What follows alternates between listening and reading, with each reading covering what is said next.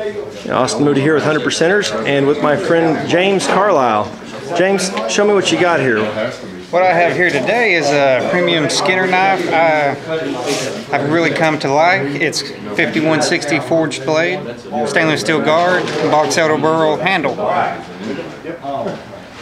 Now, you do every bit of this, is that right? Yes.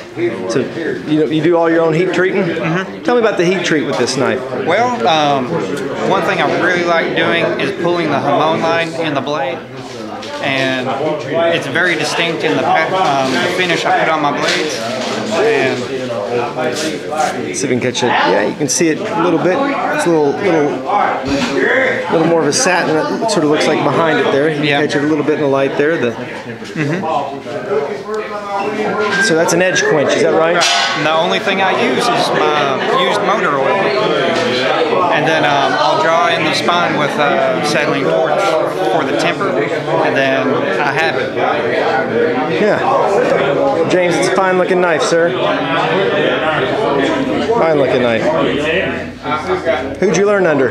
I apprenticed under Jerry Fisk for 5 months. I got a grant from the University of Arkansas at Fayetteville to study under him. I was his last apprentice, so it made the occasion really special, and I learned a lot from him, and it's really what got me started. I just always really liked to create things, and I just found something I really love doing. And very nice, James. Thank you for showing me your work. Nice work, sir.